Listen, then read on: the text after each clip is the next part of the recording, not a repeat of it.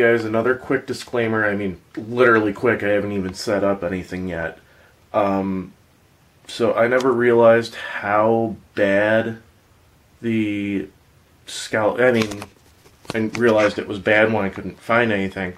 But, how truly bad the scalping situation is for Pokemon cards and stuff like that.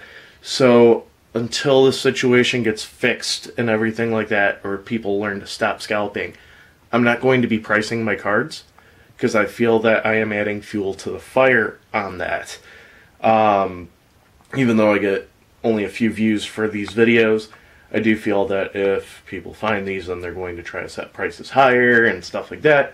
So yeah, I am not going to be putting prices on the cards in these videos, hopefully for another month, but until the scalping situation gets under control.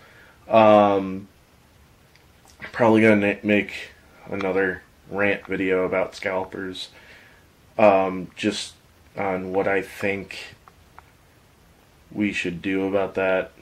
But other than that, yeah, let's actually get into the video now. Yeah.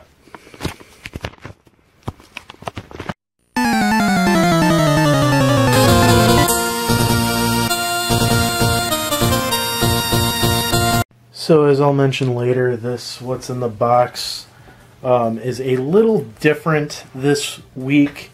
One of them being that I had the Shang-Chi Lego set that I reviewed that wasn't included in the list. But I also am way too excited to wait till Friday to open this for you guys. So I'm going to unbox this now and then open it and then review it. Let's see tell me if you guys like it this way better. Actually probably going to wait to review it till later, but we are opening Crosshairs. So yeah, we got Crosshairs. Now we just need Wrecker and Tech and I guess a Bad Batch Echo, because we just got an ARC Trooper Echo. But yeah, I'm so happy about this. Let's unbox them and then put them with everything else. Alright, now after all these false starts, let's actually get into what's in the bag. So I'm going to start with whatever's on top, and that is Shang-Chi. Then we got Age of Extinction Drift. And for the last figure, we have the Clone Wars Anakin. We also have the Jiren Pop. I went a little overboard on Pop this week, just because that one was 20 bucks and I did not know it was 20 bucks. Hot Wheel, I got the toaster car. And then for the movie, we got the last 18 episodes of Ultra Legends, so I'm only missing the middle 18. And then let's look at the comics, I guess. Dr. Aphra and Darth Vader, number 10 and 12 respectively. Very good comics. I do think Darth Vader's better, even though it is a little confusing. But yeah, it was better than Aphra. And then we got, for the knockoff Pokemon, a Galvantula. And we got a custom Captain Rex from Bricks and Minifigs. And then finally we got our cards here. Let's open those up. Or take them out and check them out. I was actually able to get a Battle Styles. I got a Zendikar. And I got a Caldeum. So if we move this bag out of the way, this is our weekly haul.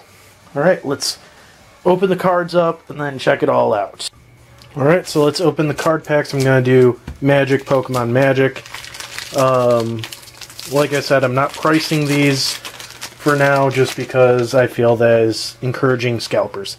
So, Fissure Wizard, Expedition Healer, Tormenting Voice, Blood Beckoning, Territorial Scythecat, Skyclave Sentinel, Expedition Champion, Vanquish the Weak, Seagate Colossus, Goldraz Mulk Lord, Cannon Jabroa, Iridescent Hornbeetle, Umara Wizard, and the mythical Ashea Soul of the Wild. We got full art planes and a blank card.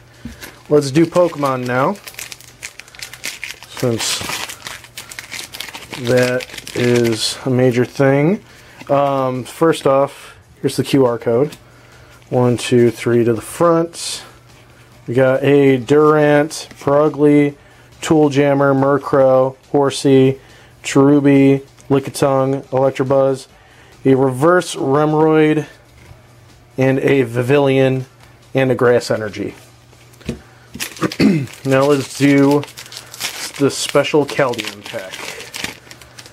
Alright, so for our full art card we got Masked Vandal, we got Ice Tunnel, Iron Verdict, Code Spell Cleric, God's Hall Guardian, Wings of the Cosmos, Snakeskin Veil, Ravenous Lindworm, Arachnoform, Beldegard Stronghold. Our rare is Skemfarm Avenger. Another rare is Surtland Elementalist. Our reverse is Elderleaf Mentor. And we got Booster Blitz. Alright, now let's get... Alright, so we got a other contender here that will be in the reviews, which is Ian Malcom, aka Jeff Goldblum.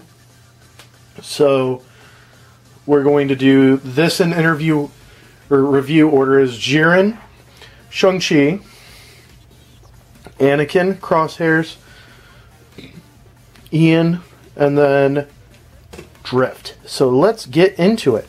Alright, so here's the Jiren figure review.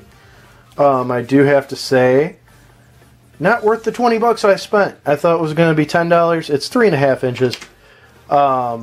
And I saw that said exclusive, so I was like, oh, it's $10 and exclusive. And then I rang it up and looked at the receipt, and it was 20 bucks. So if it was $10, this would be a lot better.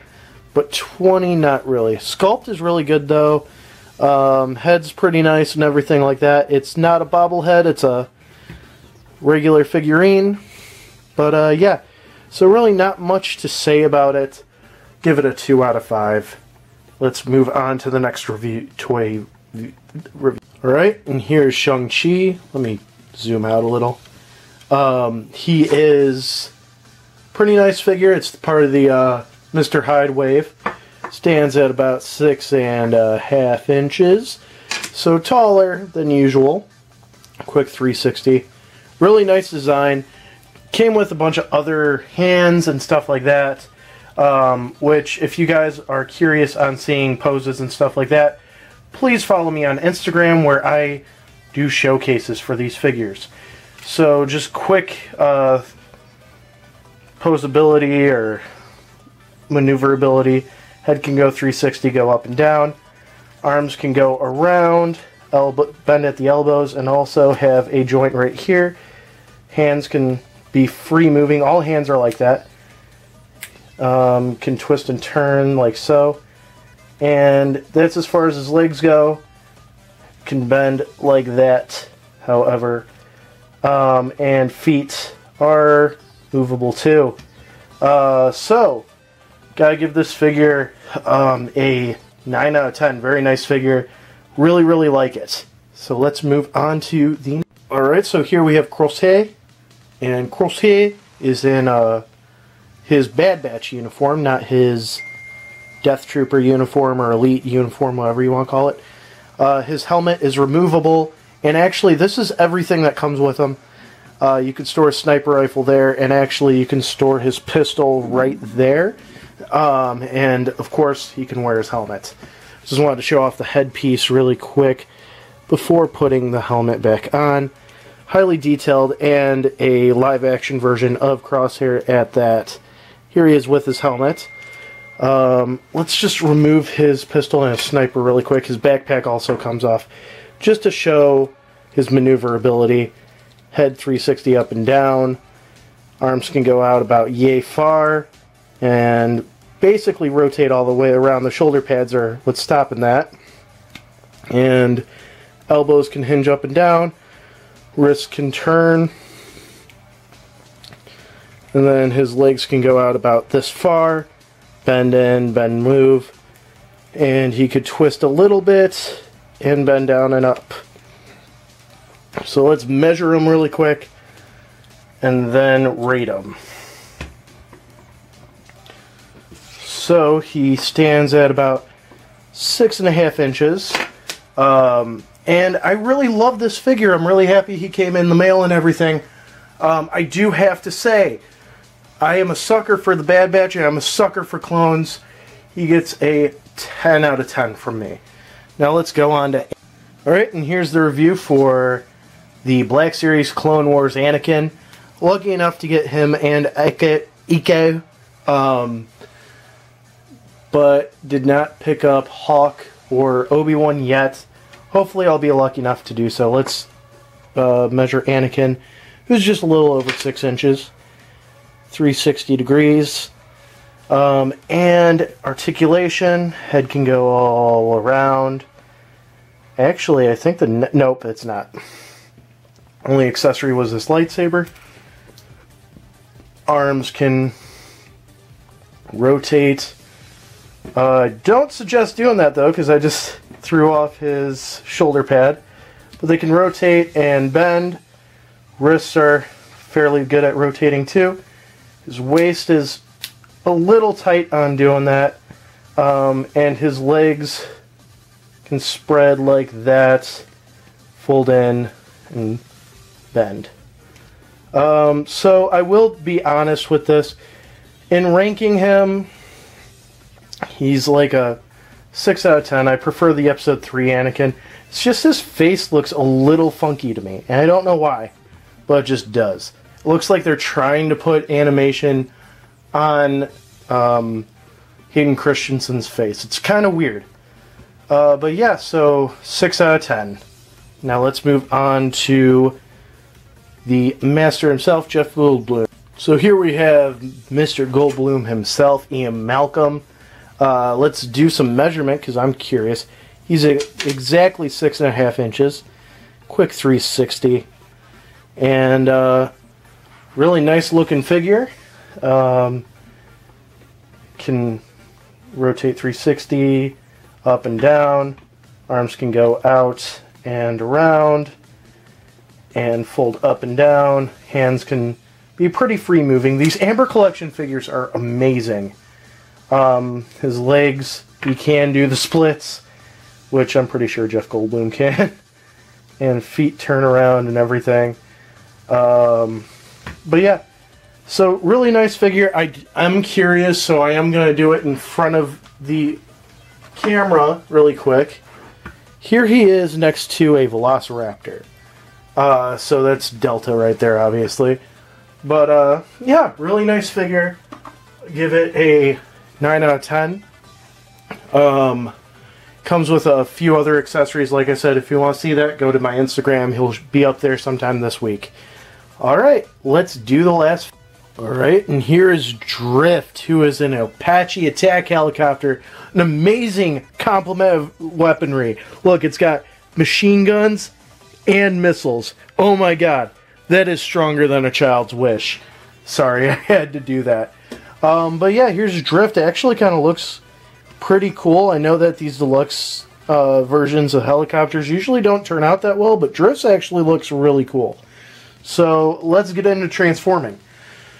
So the first thing that you gotta do is actually remove a lot of stuff. You gotta take that out, take off his blades, and take off his missile launchers, which is gonna take a second. There we go. And then you want to line that up for now. And then, so the directions do say that you should be clipping the bottom before clipping the top. However, I found it easier to clip the top before doing the bottoms. So you just do that to get that out. and then pull that back like so. His head's right there, and then fold his legs down. We'll close the machine guns, and then push up the legs like so. So we already did that there, and then you push up the legs. Then you want to rotate that, fold that back, and then fold that back, I believe, too. Yep. And then, like I said, fold, or rotate, fold back, fold back. Got his legs done now. Actually, after you do a quick rotation on there. And then you take his hands. Actually, what might be easier is just doing that. And then you're supposed to rotate it, which is a little hard with the hands being where they are, because they're being blocked by the legs. So just kick the legs up and then rotate that around. And then there you go. Put the legs down again. And then you fold in the chest piece that's right here. Might have to do a little bit of maneuvering to do that. There we go.